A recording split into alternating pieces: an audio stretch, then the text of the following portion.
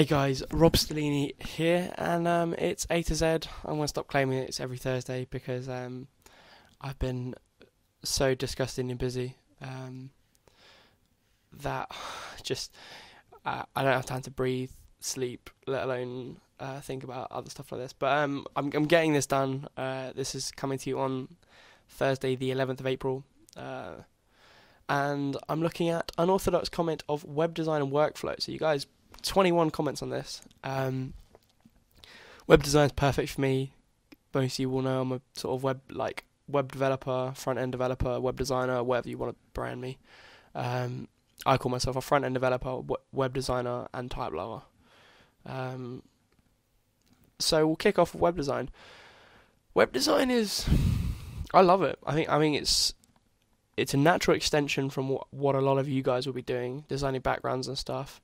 The next step is definitely websites, because YouTube channels, especially the old ones, were essentially the flat design of a website. Now, when I say flat, I don't mean the style-wise, I mean sort of layered Photoshop files. Now, most of you know that Photoshop files don't make websites, but it's a place to start. And a lot of people think that a prerequisite for being a web designer is knowing how to code. It isn't. I'm a big advocate for knowing how to code, and I think everyone that does web design, or everyone that is a web designer, should know how to code, at least very basically, purely for the fact that if you're designing a website, you should know what the web can and can't do, or just how far you're able to push the boundaries of the web. It's a hugely powerful tool, but you need to make sure that you know the limits. And so from there, you can, like when I started web design, it's a very, very long time ago now. I started by tweaking forums, just playing around with PHP and stuff like that, and trying to get forum things to work, and it was a really nice insight just to sort of like fiddle with little things. And I realised that that's not what most people are able to do because it's not available for everyone. I was in a position where I was kind of in the know a little bit and knew how to do that stuff, so being able to do it was easy. So that first step for me, the first step is obviously the most difficult, and that first step for me was made quite easy by the sort of availability of something to tinker with and no one else that knew how to do it. And that was when I was about 15. Maybe earlier than that, 14.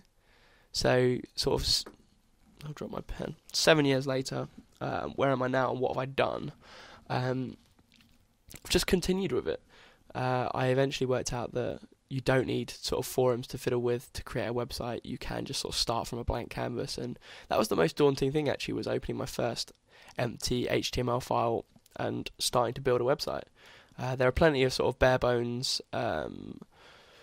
boilerplate things that you can download where they build the sort of backbone for you, and they sort of add everything in around it. You just sort of tweak it, but actually I prefer sort of starting from the beginning and building my own way. It means that it won't always be right, but you kind of know what you're doing, you learn from what you're doing. So yeah, that's kind of the way I started. I just started playing. You don't need to be able to host or have a domain to be a web developer. You just need to be able to develop locally. So that means opening Notepad, saving it as a .html file, and then opening that file in Google Chrome or Firefox, or please don't use Internet Explorer. And then just changing stuff in the Word file, hitting save and refreshing it in the browser. That's literally how easy it is to be a web designer. Web developer rather. Web designer is probably what you guys are more interested in, so I'll focus more on that now. A web designer can be anything from designing widgets or designing entire web pages. You don't have to be designing every web page of a website. Remember, a website doesn't necessarily just be actually one page, or that's very trendy at the moment. You can just, as you would a YouTube background in Photoshop, just start and do it. But there are things to remember when you're doing that. What are the web standards? What's popular at the moment? What can I look at that's creative and inspirational? My best shot is Dribble, really. If you guys don't know what Dribble is, click the link in the description. Dribble is a invite-only peer-to-peer designer network, sort of like Behance, but you just post little screenshots. And it's invite-only, which is a bit elitist, but you can join if you're not invited. You can just sort of be a member, and you can like people's things and follow people. And I'm on Dribble. I've posted a few of my own stuff, and people seem to like it. So it's a good place for sort of feedback, and as it grows, it will become an even better resource. So yeah, inspiration from what's around you. Look on your favorite websites. What works on your favorite websites? I suggest you move away from YouTube because they keep breaking it, so just ignore it. But what works on your favorite websites? Why does it work? What elements are there that are making you want to stay on the website, navigate around more easily?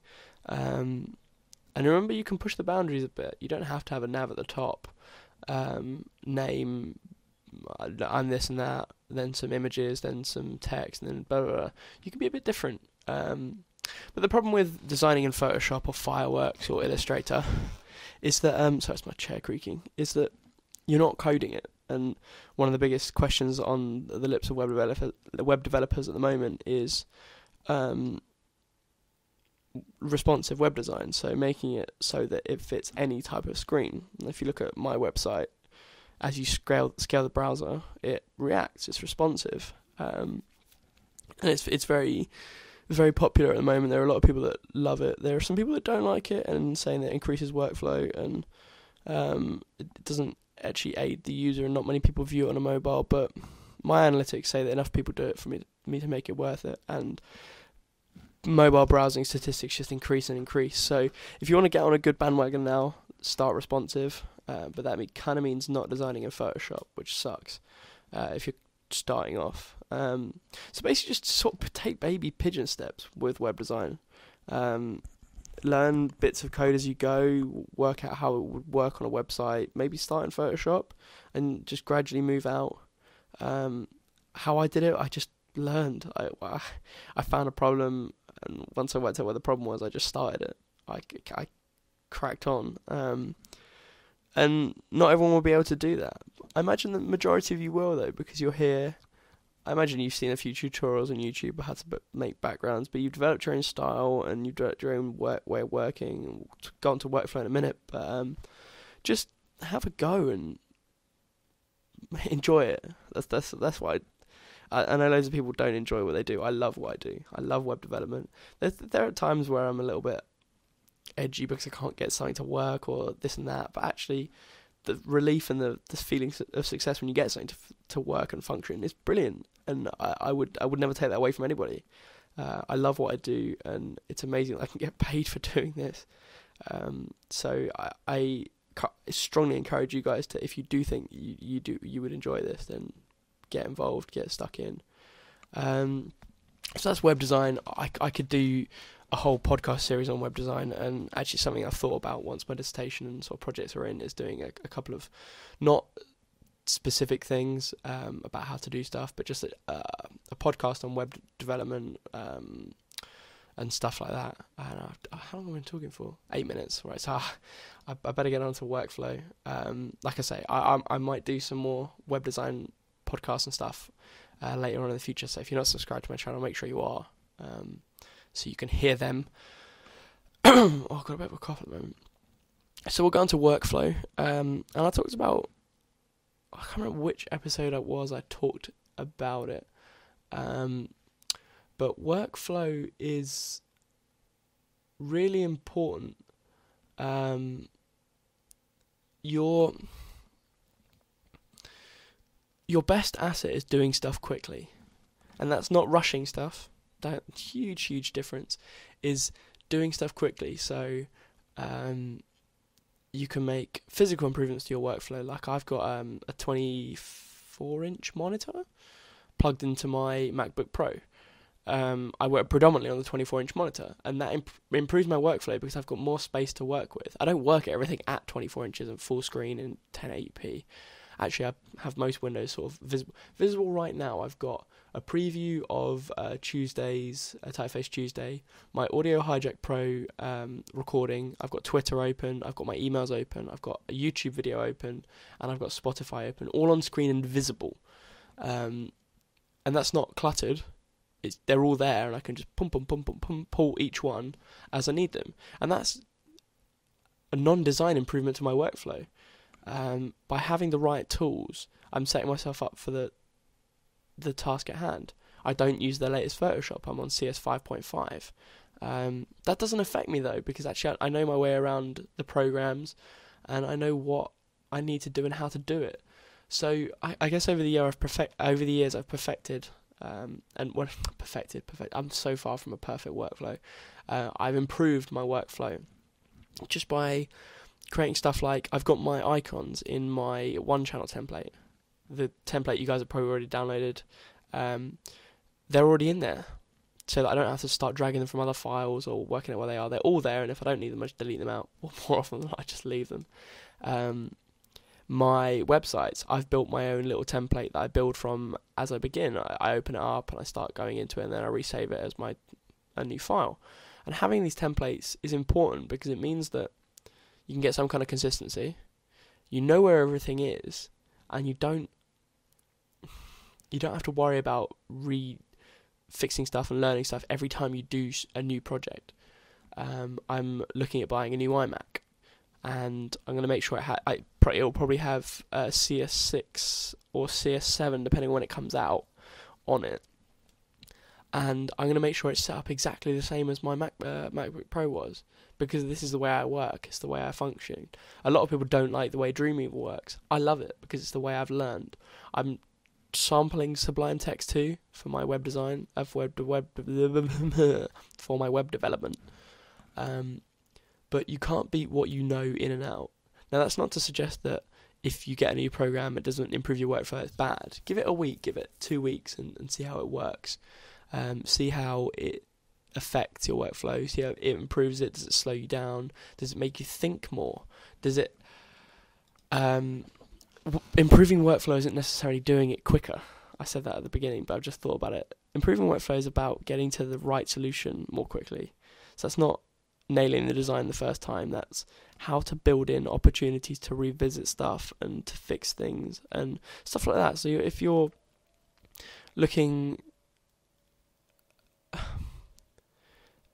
to design a poster, let's use poster. I don't use poster very often, but your first execution probably won't be right. It'd be quite far from what you want it to be. There might be a few aspects, but actually you probably need to strip it down, go back and start again. You might find yourself pulling stuff from your first iteration, or your second iteration, or your third. I think that's something that's lost in the YouTube community, is the number of times you can revisit something or redesign something before you submit it or give it to a client. Because the truth is, your work and your time on YouTube is very quick. The concept, you're not paid very much if you're being paid for your YouTube stuff, and if you're being paid nothing. So the idea is to minimize losses by doing it as quickly as you possibly can. Again, not rushing it, just quickly. But in the real world, you're paid a lot more because you have more time to fix stuff and to revisit stuff. And actually, the client is never going to like it the first time. That's kind of a rule of thumb I've learned from from developing, and sort of throughout my university degree, is that you've always got to try it 2 or 3 different ways before you're satisfied, before you can be satisfied that you've explored different avenues. So that's kind of workflow and a bit of sort of exploring different avenues. What comes after V? A, B, C, F, G, H, I, J, Q, R, S, T, U, V, W. And we're on W. W, X. Oh God, X. Right. Yeah, just do what you can for X. If you can think of something for X, then that's great. If not, it's going to have to like extra or exaggerated or something like that. So work out what you want to hear me talk about for X, post in the comments, and as always, like each other's comments so you guys can see what I want, so I can see what you want me to talk about. That's such a mouthful, I always mess it up. Thanks to Unorthodox Design for web design and workflow. Thanks to everyone who suggested stuff. Just looking down the comments, there are some other people that have suggested some other bits, and someone who's used something similar to my branding. So I'm just gonna have a look at that in the meantime. But yeah, I've been Rob Stellini. It's been Thursday. It's been A to Z. I hope you guys really enjoyed it. And I will see you guys next time. Goodbye.